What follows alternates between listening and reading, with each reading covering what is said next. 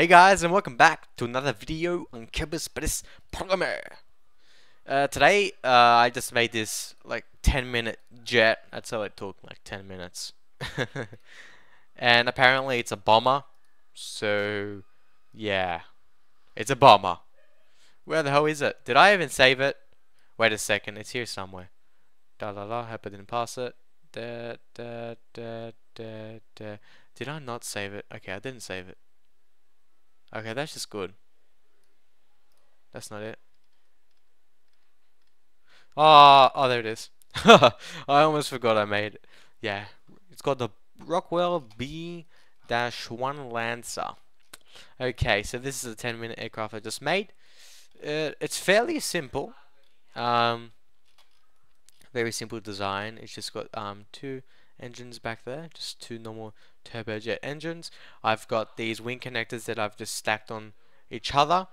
Sweep wings, random wing there, just for looks, as it actually looks in real life. I've got this here, just like, then again, looks in real life. I've got this here, which I've forgotten what it's called. Small hardpoint, yep, connected to the small gear bay, because in real life I think small gear bay in the front is actually a bit more larger and, you know, a bit longer for just for lift, right? Because when we go, you will see what will happen. Um, Overall, it's not pretty good. I've got another wing in here to make sure, because it looks a bit ugly. For the design in real life, it has this sort of triangular shape there. So I had to do that, and it's got this point sticking out.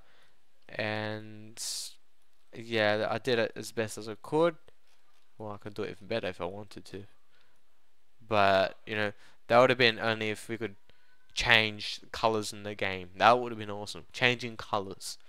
Then we could have an awesome Nighthawk and bombers and whatnot. So, I even got this, what do you call it? Avionics package, I think. Yep, avionics package. Because, well, that's how the design fitted. And, okay, let's just test this out. Now, I didn't put any Separatrons today because couldn't be bothered. But if you guys like Separatrons, because, you know, if you do like them, comment or something, then I will put them in for you. Special arrangements. So click T, full throttle, and spacebar. Now, it does have an early liftoff, so I can pretty much lift up now, as you can see. Very nice. Now, before, the first time I tested it, because I've only tested it once, every piece disconnected. Like, everything dispersed away. But that was because I didn't have any struts. So, yeah, it's always good to test without struts and add struts where it's needed. So, I've got a strut connecting to each wing. 1, 2... Yeah, and you can't really see it properly because it's a bit shaky and because of the shadow. What we're going to do is attempt to land this thing. Now we do have quite a bit of fuel. That was because of this, and we have fuel here.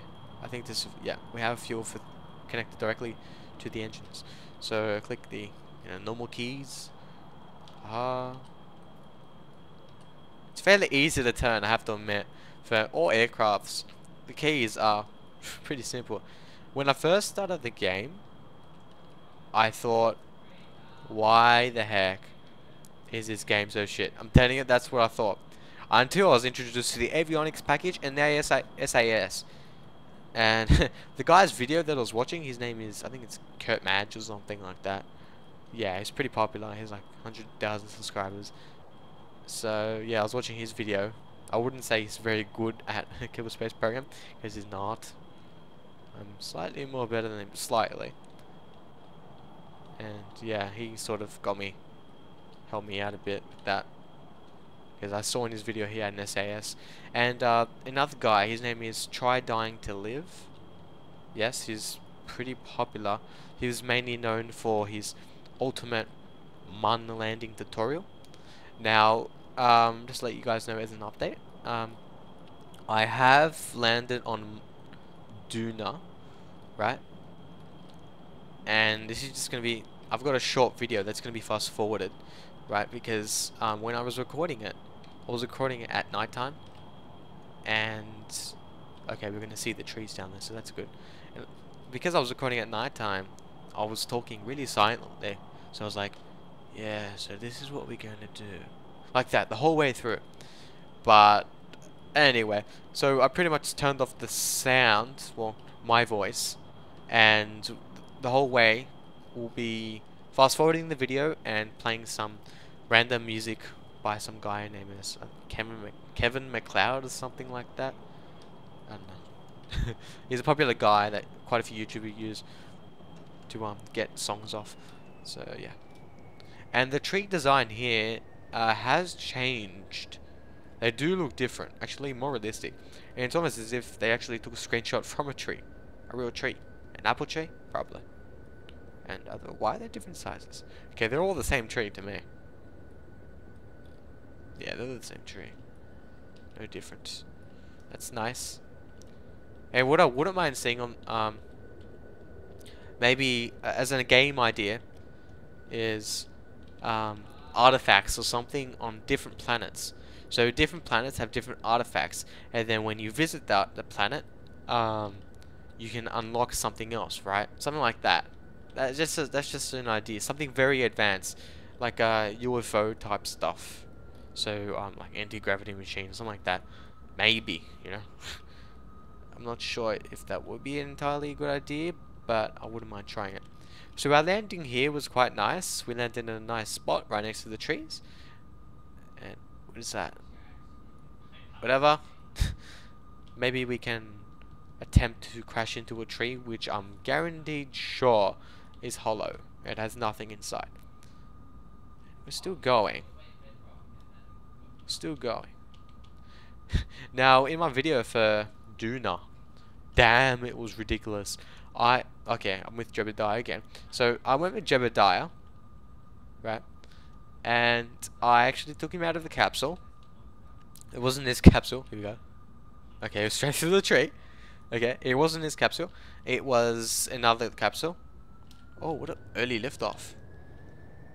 Anyway, we're not going full throttle yet. So, I took Jebediah out, and he got stuck, right? And he was just like standing on the wing, and then for some reason, the ship started to roll. So it started rolling down a hill, up a hill. Like it was actually rolling up a hill. And I couldn't, because of the game, I couldn't actually move Jebediah the whole way through, because he can't move, he can't get up or move around on something that is moving below him. You get it?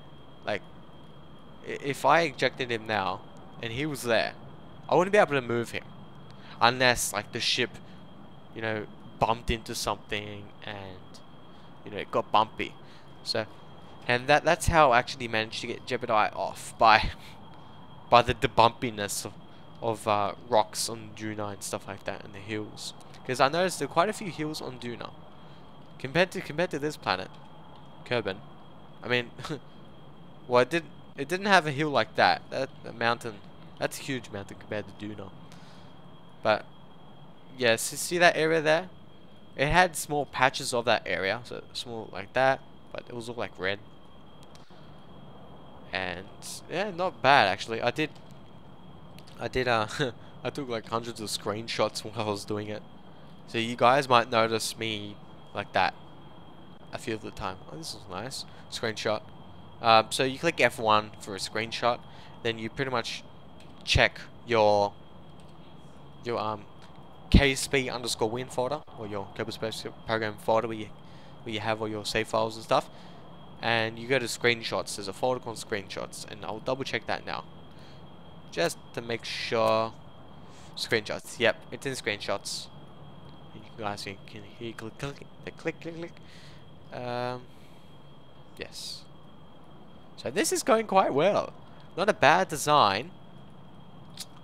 I want to go high in altitude. I want to see how it goes pretty high up.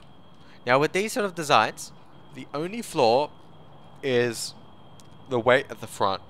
There's nothing really at the front holding it. You know what I mean? Like if I had a wing at the front,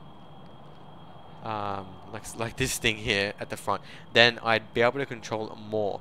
Because if this part was more heavier, if it was more elongated, then it'd be that heavy that it falls straight down, and these wings here, back here, would really struggle to hold it up, and they'd probably fail. So another update. I have been a tuner. I want to go to dual next, and this is all legit. This is no mods, no cheats, and you know that's a pro beer, and it's quite difficult because of the Rocco Max. You know the Rocco Max fuel tanks, I think. Yes, liquid fuel tanks.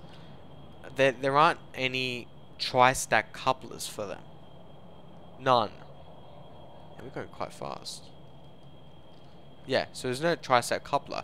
If there was for that, it'd make things much more stable. I'd be able to do so many cool things with that. My jet design would be demolished because I'd change it dramatically. And there is a fly in this room. Hello, fly. He's in the wall. Before he was like traveling, walking on me, and I buzzed it away. Damn thing. So, okay, so it seems like this is the max speed. Actually, we're falling down. Now we'll increase. Alright, that's good. So, definitely reach 600. That's what I think. Okay. Not bad. Talk to my friend.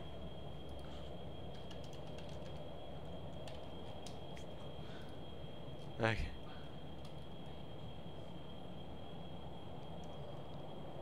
Yeah, in case you guys want to know, I play Minecraft. I have my own server, like, just for like one person, 2 people. And I play with a friend of mine. That's what we do. Every now and then. And I have my assignments, and oh shit, we're going fast. Look at that. Unexpected, guys. Really unexpected. Please reach 700. You know, you gotta go for the large numbers. 668.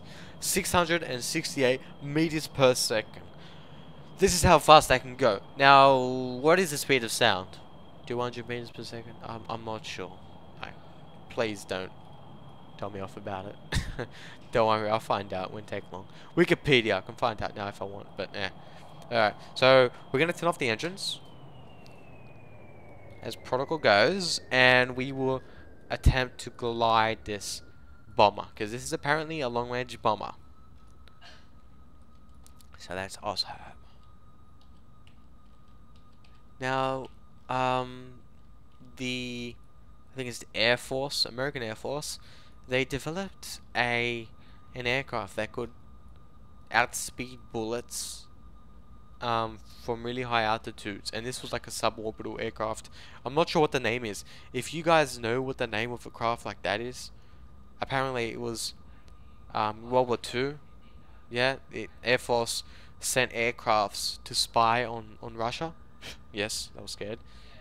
And yeah, the Russians started shooting him down with machines, but then they introduced, then the Air Force created the cool suborbital bullet dodging aircraft. So that's pretty cool. Damn, this thing glides quite well. Look at that. It's a bit heavy because I have to click S. See how it goes straight down? Pretty good, but now I've seen another design I'm gonna build. I can't remember the name, where the wing is actually on an angle, not straight, but it's on an angle. I'd like to see how that goes. And then a difference. I don't think it's gonna go as well as this. It's probably made for speed, but this is quite nice. A very nice design. It's not as good as I think it's the B-2 bomber. Yeah, something like that. Or the Antonov or something. It's fine, okay. Aha. I want to land. Okay, let's see how it is under pressure. Under pressure. There's a song for that. Left. Oh, this is pretty good. Yeah, this is really nice. Very nice design. And if you're wondering, um, what I used to actually go to Duna, I didn't use a typical rocket. I actually created a very simple jet using a small rocket engine, not a turbojet engine, because I don't think that will work on another planet. So a small rocket engine, and yeah, that was a bit of an issue at the start because I did crash, and I found out what the problem was. The problem was um, the positioning of coming back down to Duna. Now, you can either have a curved, like pretend this is Duna. You can have it curved, right, around Duna and land on a certain spot. Okay, we died. Or you can have it like almost like a direct impact to Duna. Now the first two goes, I actually had direct impact to Duna, and I didn't really know about that or anything like that, because I thought I'd be gliding around Duna, because there is a bit of air, a bit of atmosphere, but not much. So yeah, then I fixed it up. Okay. I can probably check. No, I can't change it. No, I cannot. No, I must not change this. Better not. I was thinking about putting turbojet engines, but air spike rocket, but no, the fuel's gonna waste pretty quickly. Now with this atomic rotor rocket motor, I've seen quite a few people use it for landing on other planets. How good is it? Is it really that good? It's quite heavy. Total mass is, ouch. It's quite a lot. Thrust, it has more thrust, but then, okay, it makes up for it with the thrust in some planets, except for Eve. Gimbal range, I don't know what that means. Um, Specific impulse in a vacuum. So this seems like it goes quite well in the vacuum, but yeah, I'm not entirely sure about this. Maybe it's good for positioning your aircraft, and then you're like having this for landing, because I think this is the ultimate for landing, and this is for space traveling, repositioning. So overall, I'm happy with this. The Kerbins or whatever else they're called, they are happy. I hope you like the design. It's quite simple. I will eventually have an upload link or download link for all the aircrafts. I do have one, but it hasn't been updated. Right? If you check out the Antonov aircraft, the world's heaviest aircraft I made, yeah, there's a link in the description there. I might include it in here. It depends. Anyway, thanks for watching and have a nice day.